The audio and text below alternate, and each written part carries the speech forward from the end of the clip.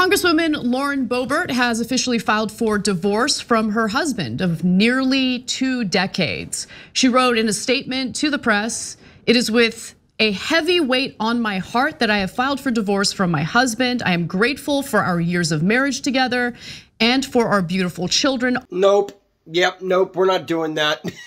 Here's a tweet from Lauren Boebert last year. Radical liberals want to destroy the American nuclear family so that people can depend on the government.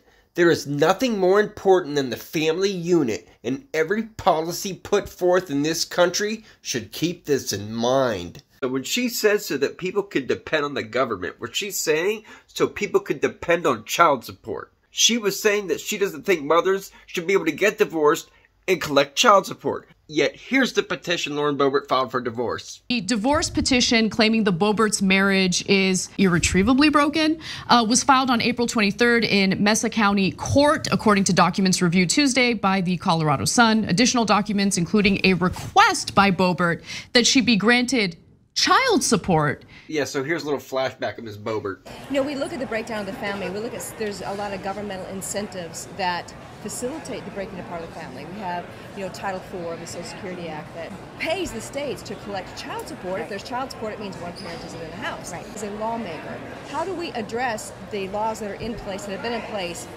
since LBJ, that are breaking down the families, that incentivize women not to get married, to go on welfare? So, I mean, that's really a part of the big government that we are all trying to tackle right now, because government does incentivize mothers to be single. And it's really unfortunate. Learning that you could do a better job taking care of yourself than government did, and not having to, cheat the system or whatever to get an extra check, or not be married to get some sort of insurance or some sort of government handout.